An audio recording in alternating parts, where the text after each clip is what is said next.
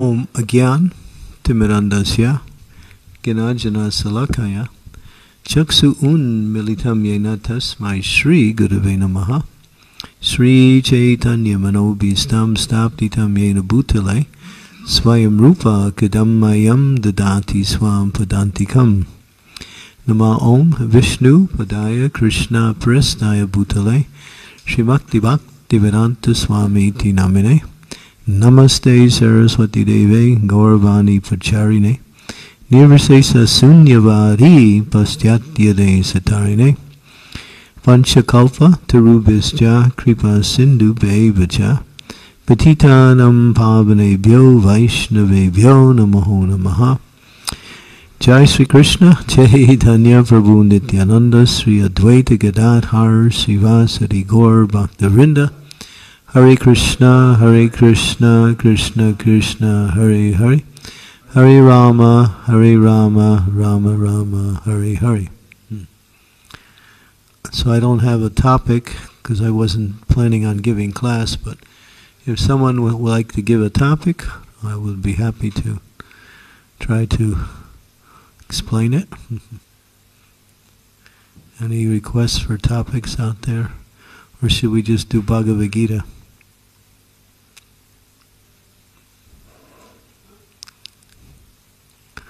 Is there anybody alive out there? If you are, raise your hand. If you're not, just don't. Okay.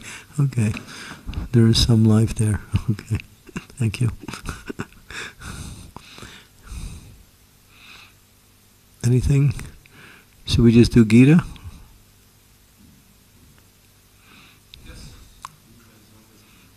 Mm-hmm.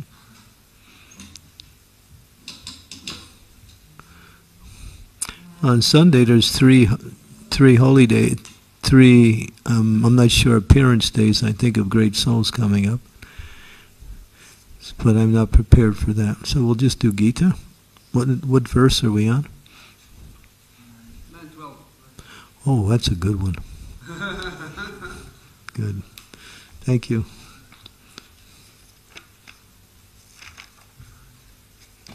They're all good, but some are better.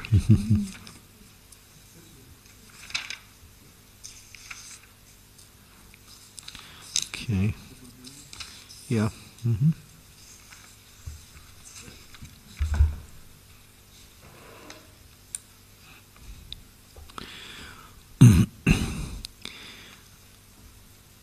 Om Namo Bhagavate Vasudevaya. Om Namo Bhagavate Vasudevaya. Om Namo Bhagavate Vasudevaya. Mogaisha Moga Karmano Moga Jnana Vicheta Saha Rakshasim Asurim Jaiva Prakritim Mohinim Sritaha Mogasya Moga Karmano Moga Jnana Vicheta Saha Rakshasim Asurim Jaiva Prakritim Mohinim Sritaha Mogasya Moga Karmano Moga Jnana Vicheta Saha Raksasim Asurim Jaiva Prakritim Mohinim Sritaha.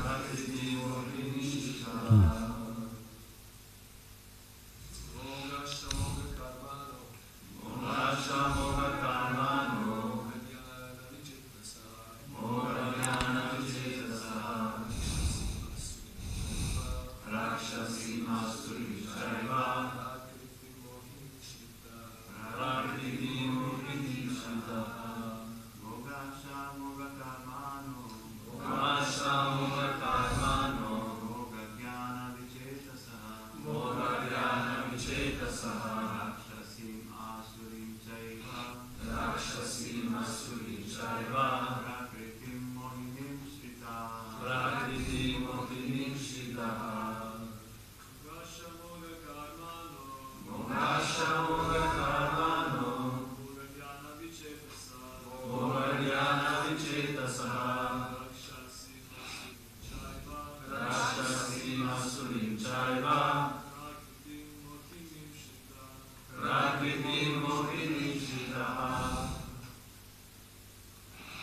Any ladies?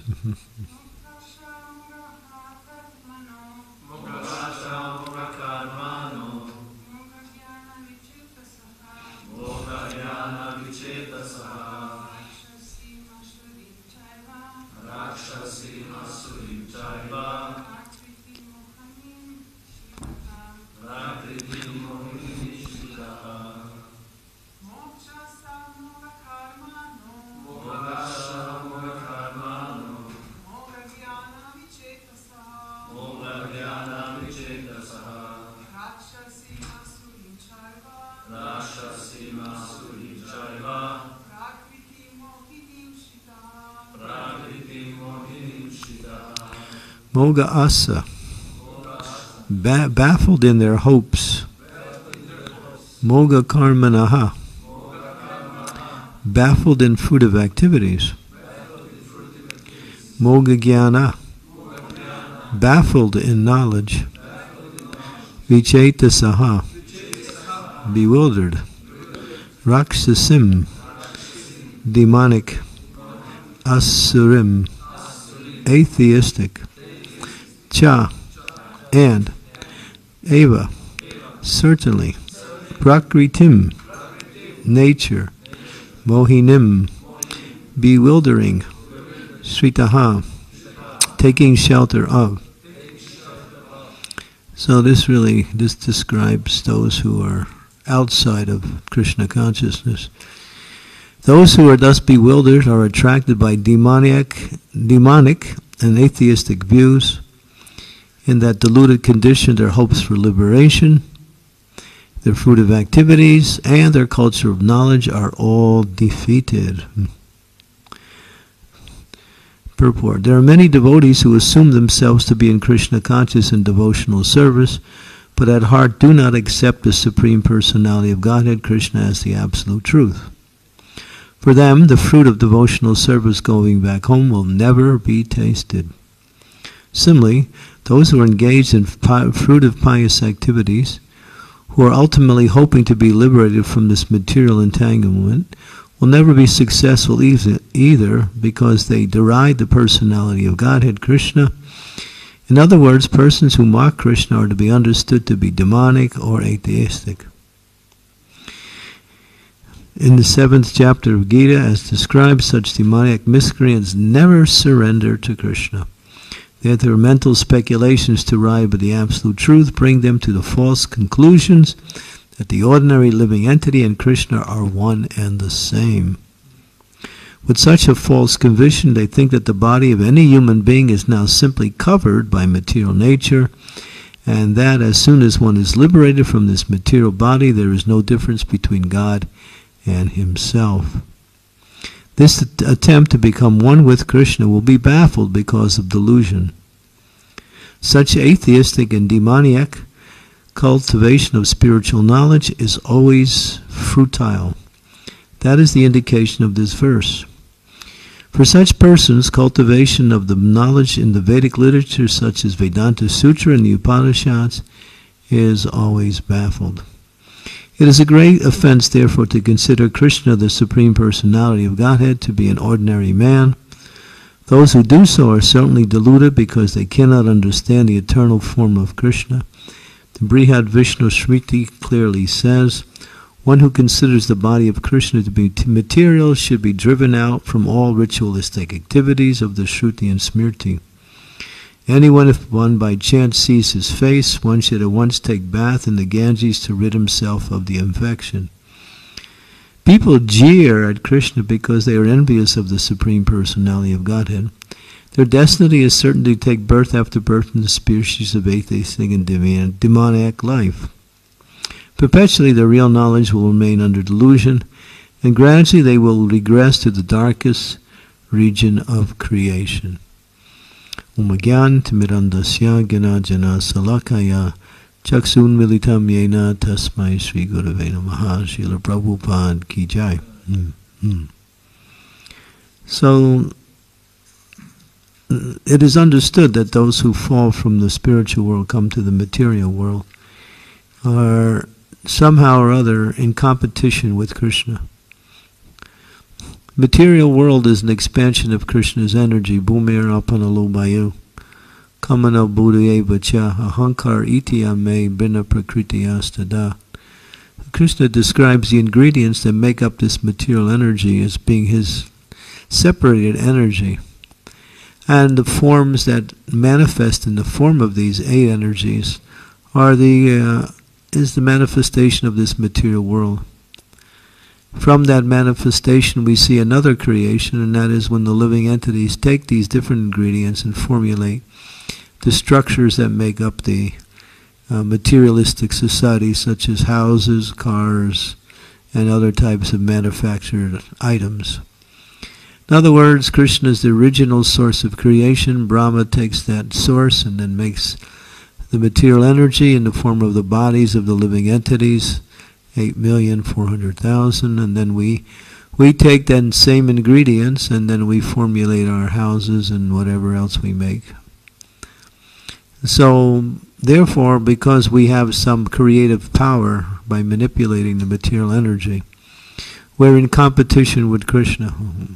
We want our creation or our attempt to make a creation in this world to be the supreme object of our focus or our enjoyment. And because Krishna is the original source of everything, everything belongs to him because it's understood. Just like if a person paints a painting, so many people may enjoy the beauty of the painting and appreciate it. But actually, the person who painted the picture actually did it for his own pleasure. So Krishna creates everything out of his own energy for his own pleasure.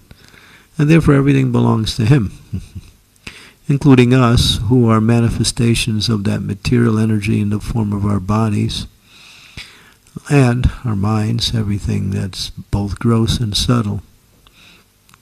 The only thing different from everything in this material world is us, the soul, the spirit being, which is of the same nature as Krishna. But because we are in competition of Krishna, therefore we become envious of Krishna because he's more powerful. And therefore the living entities deride Krishna in different ways, as it says here. They find ways to rule out Krishna in their life or to minimize Krishna's position. And therefore they want to sit on the chair? You sure? Because if you're not comfortable, then it's hard to concentrate. You can sit in a chair if you want. Okay.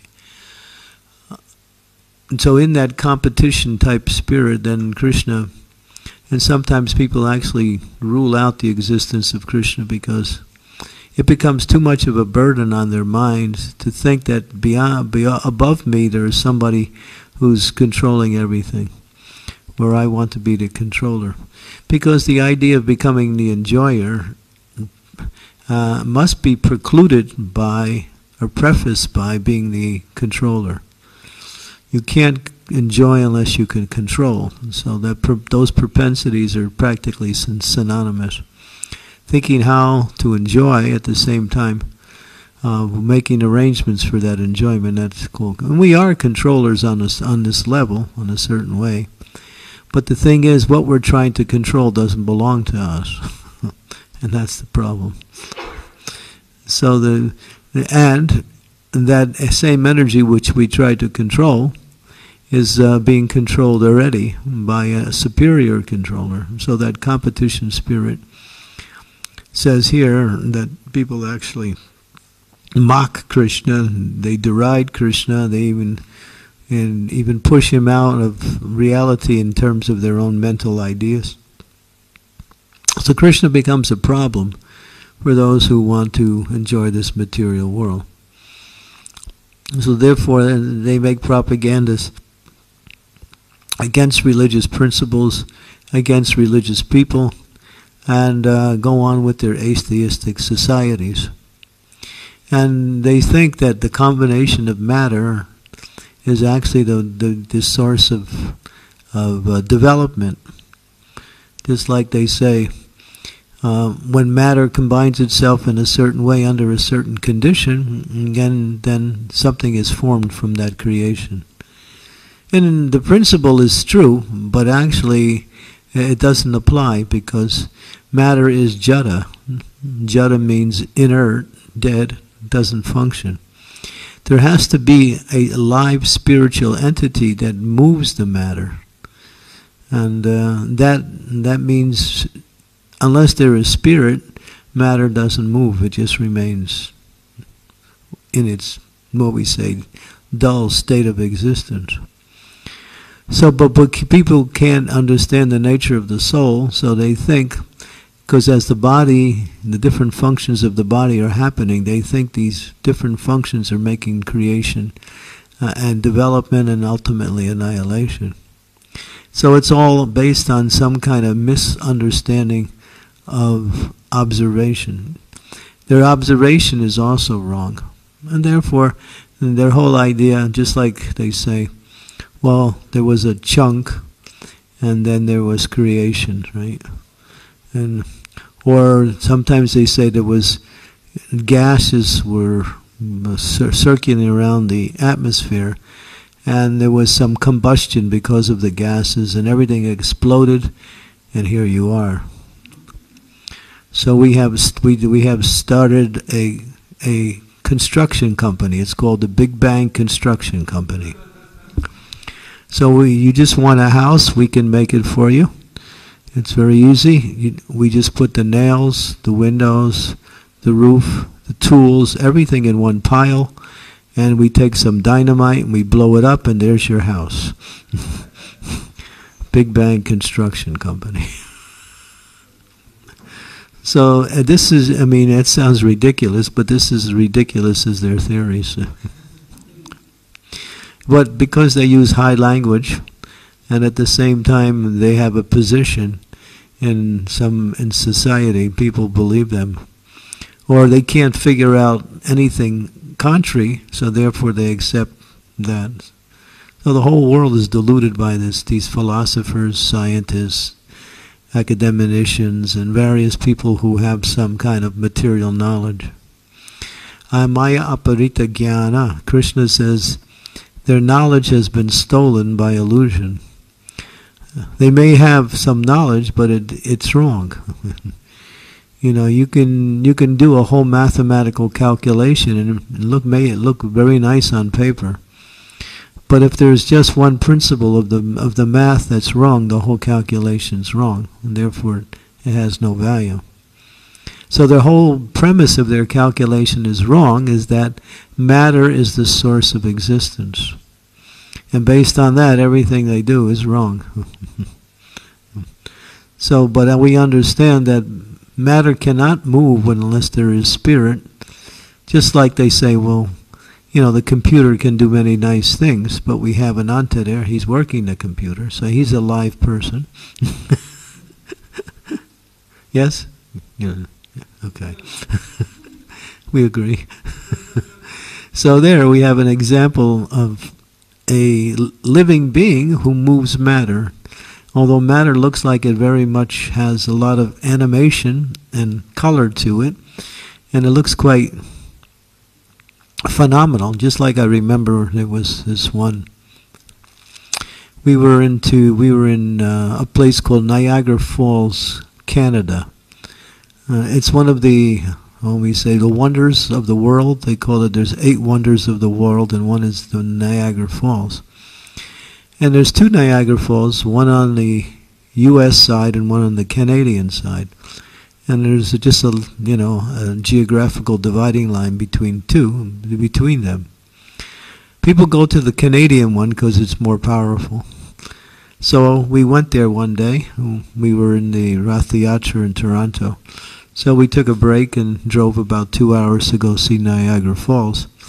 And I was with a few devotees, and we were watching this most powerful water come, I mean, in hundreds and thousands of gallons, just speeding over the top of this mound and then rushing down full force from a very high level. I mean 40, 50 feet, 50 feet more, maybe even more.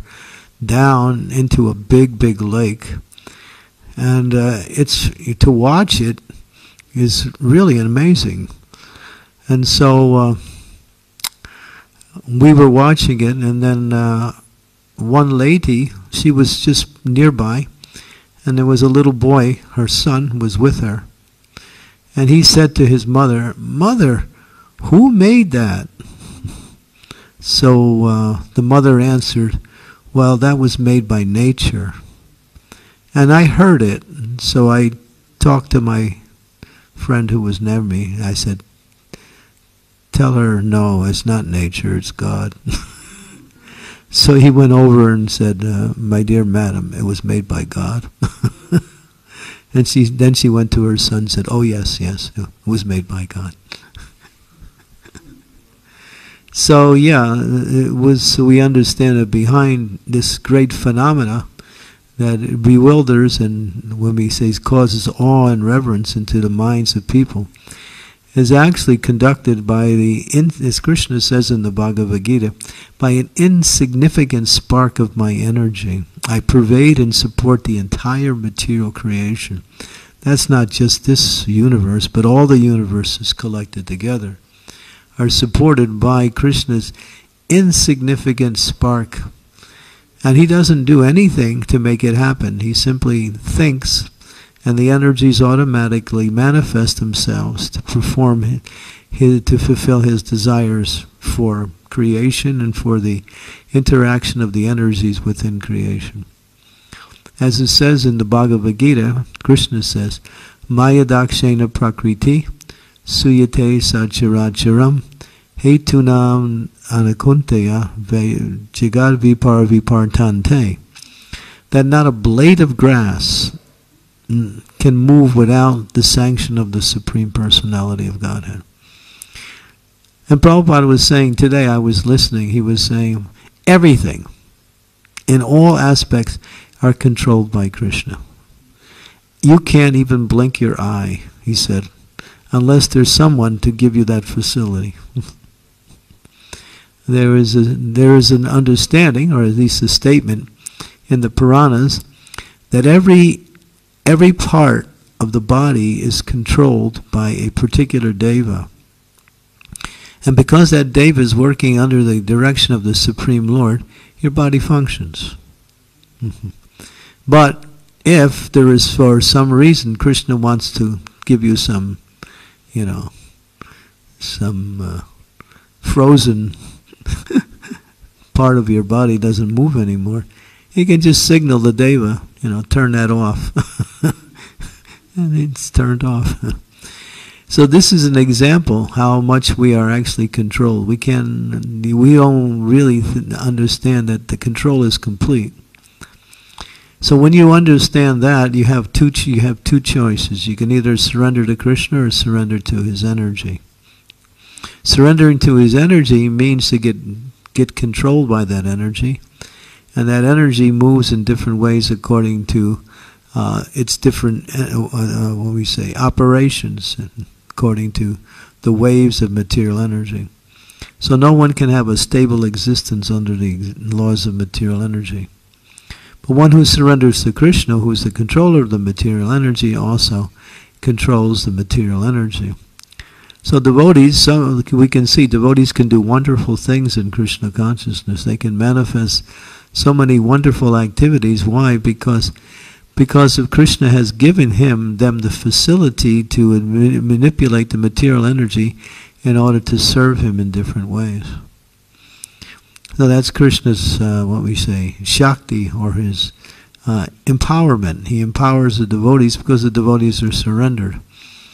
So he gives an element of his own Shakti to the devotee, and that element makes the devotee do wonderful things. But the devotee never thinks, I did it, or I have the ability, I've developed the ability. As Prabhupada, we used to always respond when people would glorify Prabhupada for his accomplishments in spreading Krishna consciousness around the world. He said, I don't know. They call me a great man, but I don't know what I'm great about. I I simply have followed the instructions of my spiritual master without changing anything. No addition, no alteration, no diminishing. I've presented it as it is according to Guru, Sadhu, and Shastra. He said that is my credit. He said where other spiritual people, they like to make their own movements, so they take the Shastras or they take, something spiritual and they twist it to make it look interesting and different, which attracts the minds of people who are enamored by such, personalities. So we see even the great souls such as Srila Prabhupada, they give all credit ultimately to the Lord and to the empowerment coming from the Lord through the spiritual masters like that. But the opposite is being mentioned here, the demonic and atheistic persons. And it says here, although they also try for liberation, they also try to enjoy fruitive activities, and also cultivate knowledge, but all these things are lost, defeated, frustrated, because they don't accept the source, Krishna, the Supreme Personality of Godhead. One time, Prabhupada said to his devotees, do you believe Krishna is the Supreme Personality of Godhead? No, he said, how do you believe that Krishna is the Supreme Personality of Godhead? And devotees were guessing, well, because you said so, Prabhupada. Prabhupada said no. Because it says it in the Bhagavad-gita. You're getting close. So a lot of times devotees don't even accept Krishna as the Supreme Personality of Godhead. They may accept Krishna as a very powerful personality, or maybe an expansion, just like it mentions in the encyclopedias that Krishna is the 14th incarnation of Vishnu. And they say that Vishnu is the source and Krishna is an expansion of that. But all the Shastras differ from that statement. Krishna's tu Bhagavan Swayam, Ete Chamsham Kalom Pumsam, Krishna's tu Bhagavan Swayam. What's the other verse? Aham Adi Devanam, Aham Sarvasya Prabhavo.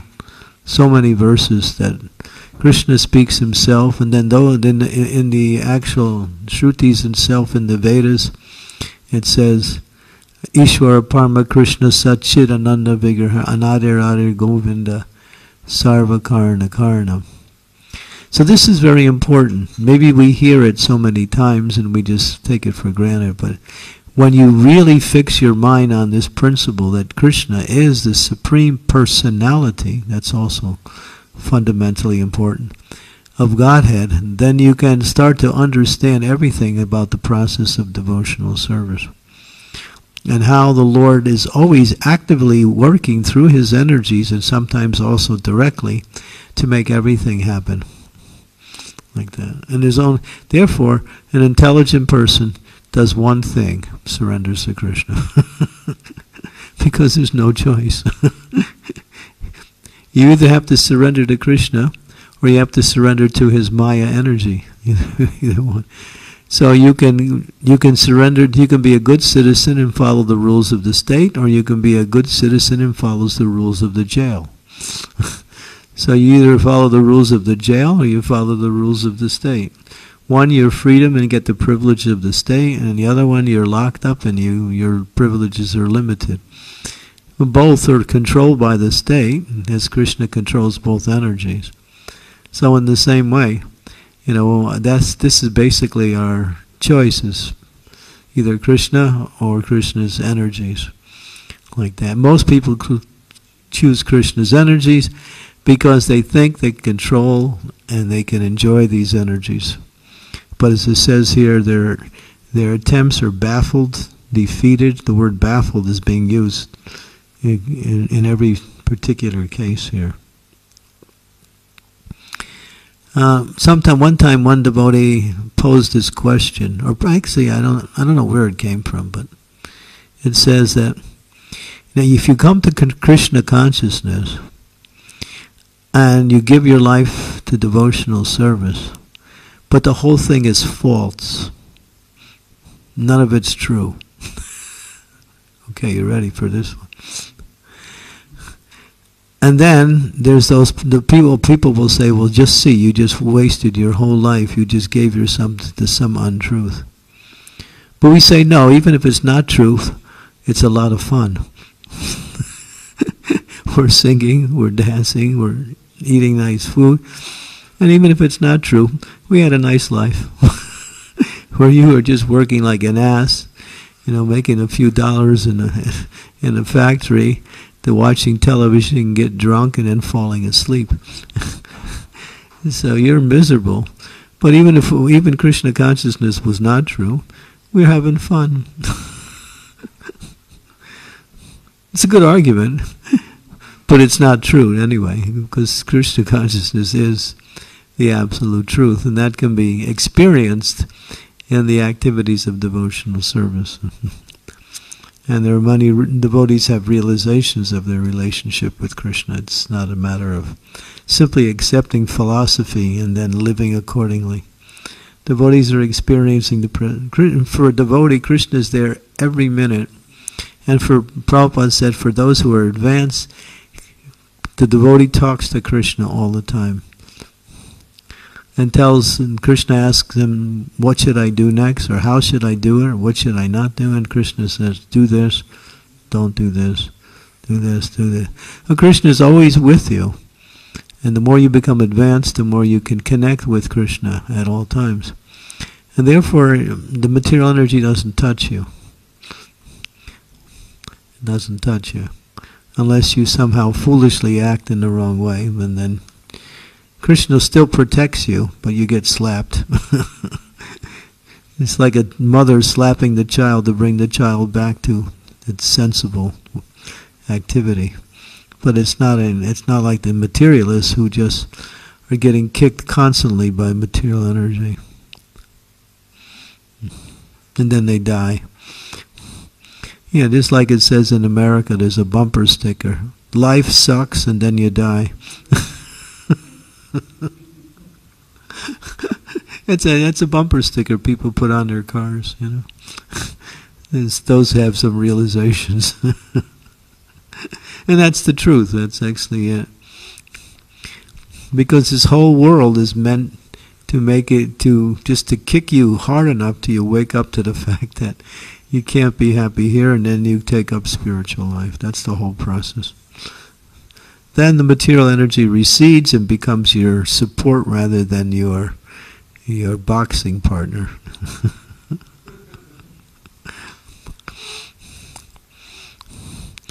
Okay. If by chance any questions are there, you can give them to me tomorrow. We got questions? Yeah. Oh, okay. From Israel. Okay. There is a question there. So the question is, how to judge or balance between saying yes or no to offering help to person, apart from our capability and ability and time to judge whether to extend help when asked, or to judge the person who has asked for it. Or should any of these analyses not come into our mind in the first place? Because such calculations only comes when you have several bad experiences with that particular person. What's the essence of the question? Can you sum it up? How to judge or balance between saying yes or no to offering help to a person if we have bad experiences with them. Oh, if you want to offer help to a person, you have bad experiences. Well, it depends on the nature of the person, what was your previous experience. If this person is going to cause you difficulty or more harm, you may want to help them by directing them to where they can get help, rather than getting involved directly. That's one way of helping them, referring to them where you think they might be able to receive the help they need. That way you don't have to get entangled. Sometimes we do that, But then again, we have to be careful, because if someone again causes us some distress, that's bad for them. That's bad for them. Although we may be able to tolerate it, it's not good for them because they go down. So sometimes when you're trying to help some people, they become more offensive. So therefore, it mentions not to try to preach truth to the faithless, or try not to help someone. Better to teach people how to help themselves rather than to get directly involved. That's why we speak, so people can learn, and then learn how to, solve their own problems like that. But in some cases, when they can't solve their own problems, or you have to see how sincere that person is. Just like a lot of times, when a person does something wrong, and then you help them, and then they continue to do the same thing wrong over and over again, you get a little bit disgusted with trying to help them, because they don't take it. They just keep making the same mistakes, or they don't really take your advice. Jai Shri Panchatattva Ki Jai. So you have to discriminate. I think that the best answer would be to see how you can help a person without getting directly involved. If you know by getting directly involved, it will be difficult for you.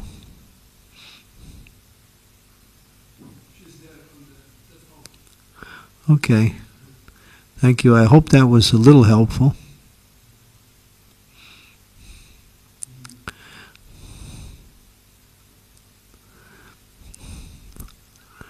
Do we have anything else?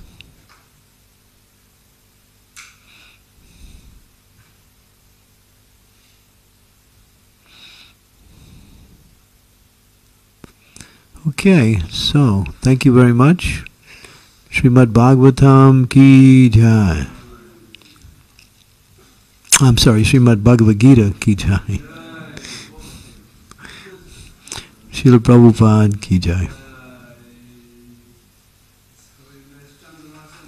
Srila Prabhupada Ki Jai.